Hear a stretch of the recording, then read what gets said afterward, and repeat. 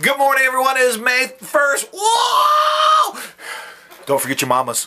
It's coming up soon. Mother's Day is coming up. It's like 9 days away, 10 days away. Don't forget your mamas. Mama, I try not to forget you. I love you. All right, here we go. Anyways, so we're talking about conscience. We have a conscience. See, we have a free conscience, or to believe in Him, love one another, abide in Him. It's a choice. It's a conscience of what we do. And in Mark 12:28-31 says this: the one whose scribes claim and have heard them reasoning together, perceiving that he has answered them well, and asked him, which is the first commandment of all? Jesus answered, the first of all the commandments is, hear, O Israel, the Lord our God, the God is one, and you shall love the Lord your God with all your heart, and with all your soul, with all your mind, and with all your strength. This is the commandment. And the second, like the first, is you shall love your neighbor as yourself. There is no other commandment greater than these. What? That was awesome. And you're like, wow, you must have had some coffee this morning. No, I just got home from district council, so it's good to be home. So think about this.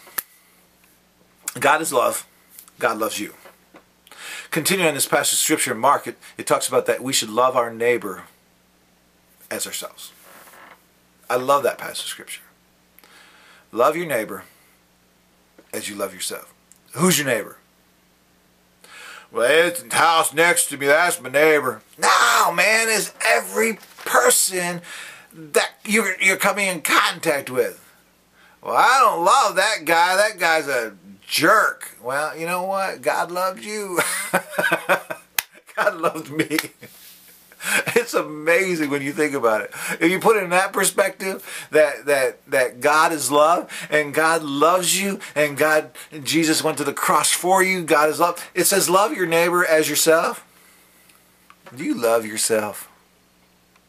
I remember as a youth pastor, I did this once, that I was preaching on this passage of scripture, and I was like, you love yourself? Give yourself a hug. So I says, take this arm, wrap it around here, take this arm, wrap it around, and squeeze. You just gave yourself a hug. And you're like, that's crazy talk. But the fact is, the scripture in Mark says, love your neighbor as you love yourself. Oh, change perspective. Because we don't do that. We want everyone to love us, but we pick and choose who we're going to love, who we think is worthy of our love. You know what? If you think about it, we're not really worthy of God's love, but God loved us anyways. Amen? All right. To believe in the name of Christ, listen to this. To believe in the name of Christ is to believe in all that He is. Christ abide in God, God in them through the Holy Spirit.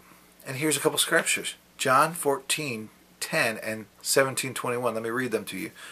John 14:10, it says this: do you believe that I am the Father, and the Father in me? The words that I speak to you, I do speak with my own authority, but the Father who dwells in me does His works.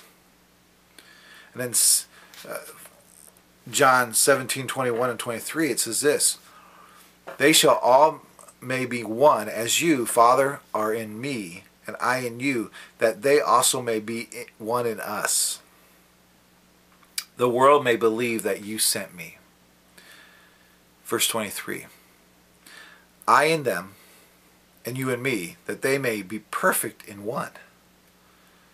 And the world may know that you have sent me and have loved them as you have loved me. See, believers remain in Him only by they imitate the example of Christ. This is seen with the believers are loyal to the gospel.